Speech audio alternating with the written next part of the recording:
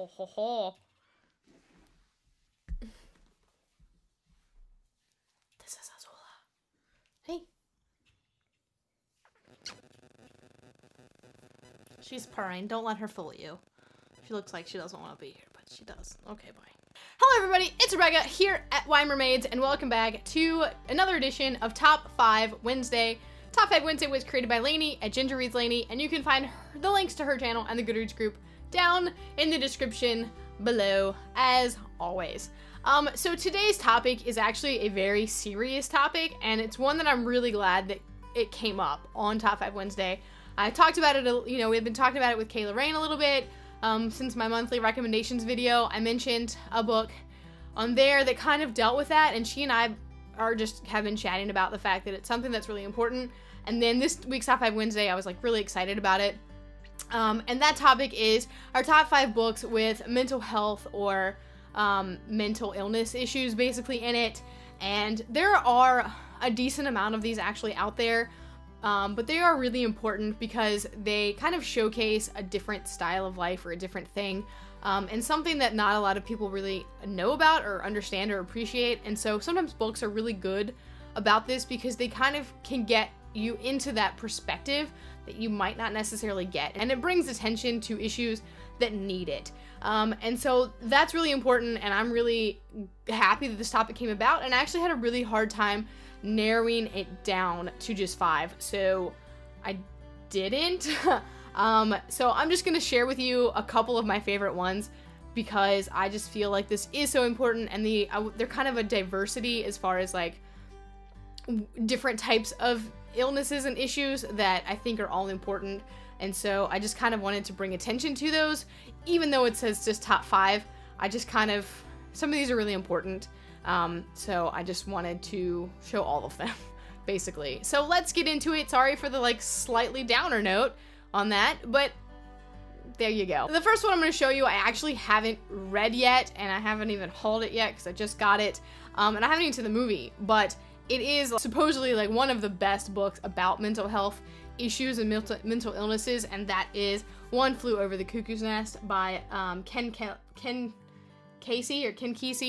And this one is, I mean, again, I haven't even read it yet, but I know that it's such a classic one that I just wanted to include it, even though I haven't read it yet. The other one I wanted to include it that's above the top 5, so they're not really officially included, but I'm including them anyway, and that is Perks of Being a Wallflower by Chbosky. Again, this is one of my favorite books of all time, really, anyway, and it's not like, it deals with mental health issues, but it's not like clarified right away, and it's kind of like hidden ones in there, and he's just kind of slightly depressed in there, and he's got some like backstory issues that are kind of touchy, but it is such a great book, and so I did want to throw it out, even though I know it's probably going to be on a lot of people's lists. Now to the actual top 5 books. Not that I do a list in order, because I don't like to rank things. I don't know which ones are my favorites and which ones are not.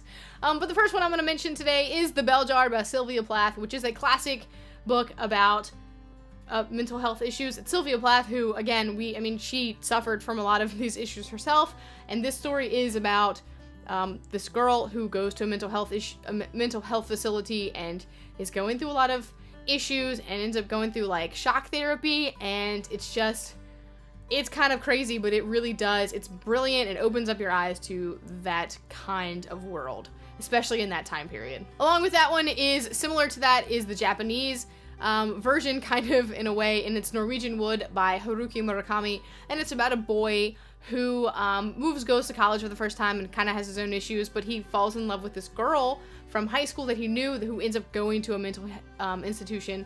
But it's not like your traditional one. It's very like relaxed, but it's his relationship with her and how there's a big like a divide between them because of that. The next one I mentioned in my monthly recommendations video, and that is Forgive Me, Leonard Peacock by Matthew Quick.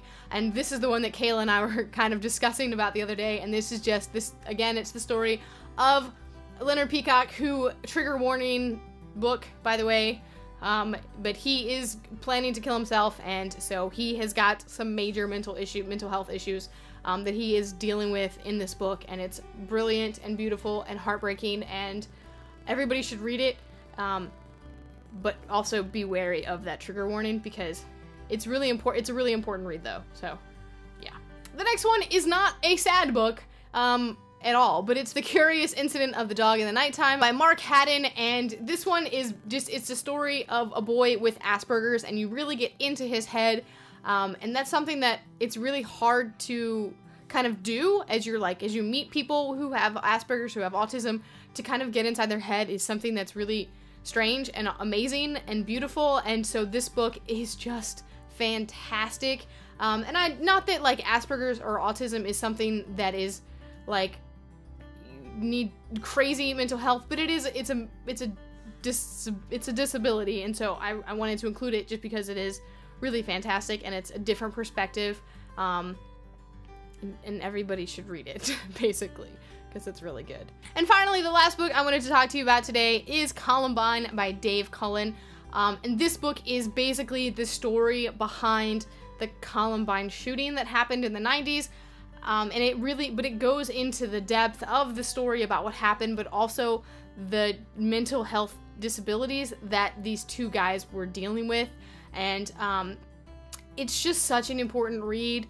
And it's crazy and it's dark and it's twisted and it's incredibly sad and heartbreaking and emotional, especially for those who were alive during that time or who remember it, or who are teachers and are dealing with this on a daily basis as they go to work. And like, it's such an important read that I wanted to include it because it's real. It's a real story. It's what happened. But not only does it talk about that, but it also talks about the media and how the media played a big part in this.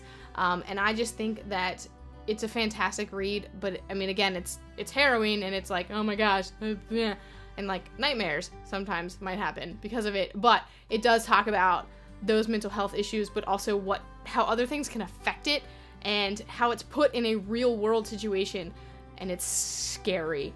And so those are my top 7 books that deal with mental health issues. And again, I'm sorry this is a bit of a somber tone today, but I'm very passionate about this, and I feel like these are such important issues and the topics to discuss, and so I wanted to kind of have a variety of books to talk about today, just to open up people's eyes to it. So anyway, let me know down below what your favorite books are, or any books that you suggest that I did not mention that fit this topic. And I hope you're having a really great Top 5 Wednesday, and we'll smile now. Let's be happy and go and yeah. Anyway, that's it for me today. I'll see you next time.